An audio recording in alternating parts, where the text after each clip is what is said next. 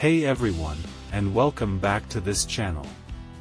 Today, we're taking a trip back in time to 1944, to a little place called Bretton Woods, New Hampshire. Why?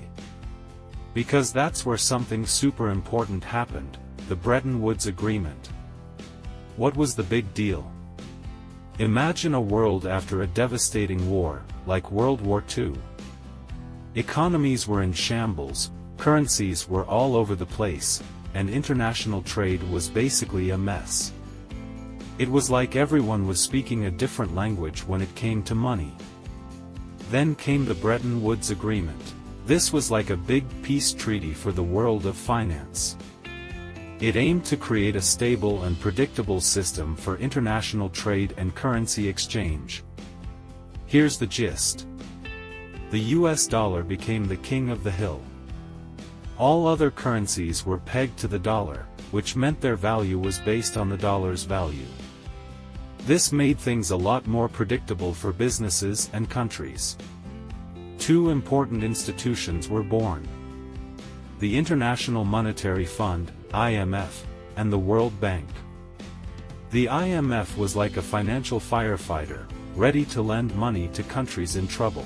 The World Bank was like a builder, helping developing countries grow their economies. So, what was the impact? The Bretton Woods system lasted for about 30 years, and it was a pretty good run. Trade boomed, economies grew, and the world became a more prosperous place. But, like all good things, it had to come to an end. In the early 1970s, the system started to crack. The US printed too many dollars, and countries got tired of being tied to the dollar's apron strings. So, in 1971, the US President, Richard Nixon, collapsed the fixed exchange rate system, and the world of finance entered a new era. Why should you care? Even though the Bretton Woods system is long gone, its legacy lives on. It laid the foundation for the globalized world we live in today, where trade and investment flow freely across borders. It also showed us the importance of international cooperation in building a stable and prosperous world.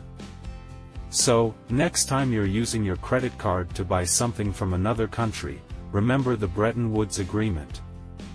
It's the little agreement that helped make the big world of international trade possible. That's all for today, folks. I hope you enjoyed this little history lesson. If you did, don't forget to like and subscribe for more videos like this. And if you have any questions about the Bretton Woods Agreement, leave a comment below.